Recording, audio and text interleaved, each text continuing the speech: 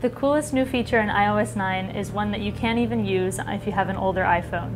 But luckily we've got an iPhone 6s Plus here, so we'll be able to try out the new 3D Touch feature.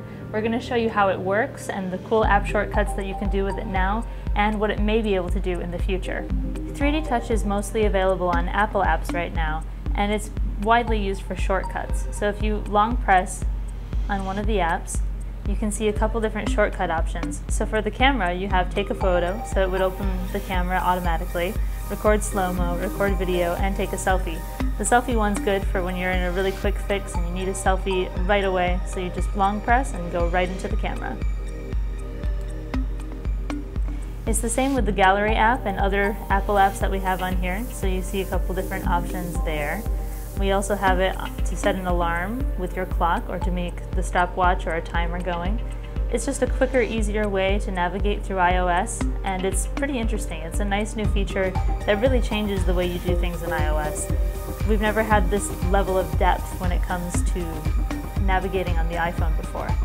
And it's all thanks to the Taptic Engine inside of this phone, which is the same thing that you would find inside of the Apple Watch, except it's a little bit more varied and it can understand pressure differently.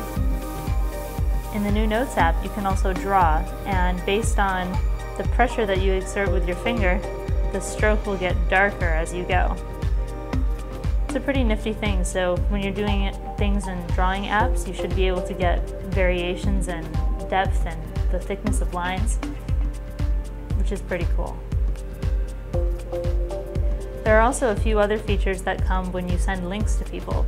So if you send someone an address in your messages, if you long press on it, it'll show you a preview of where it is on Apple Maps. That's a pretty nifty thing, and if you continue pressing through, it'll send you right to the Maps app, so you can just navigate from there and figure out where you need to go. It's just a quicker way to get from app to app that really changes how you can figure out where you need to go.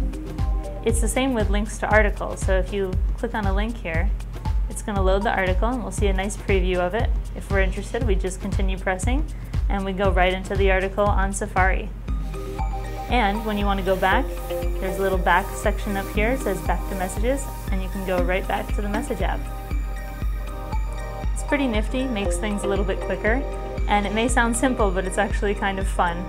And it's something that will be expanding to other apps as time goes on, and the developers start updating their apps for iOS 9 and specifically for the new iPhone 6s and 6s Plus, because those are the only two iPhones that this cool feature works on right now.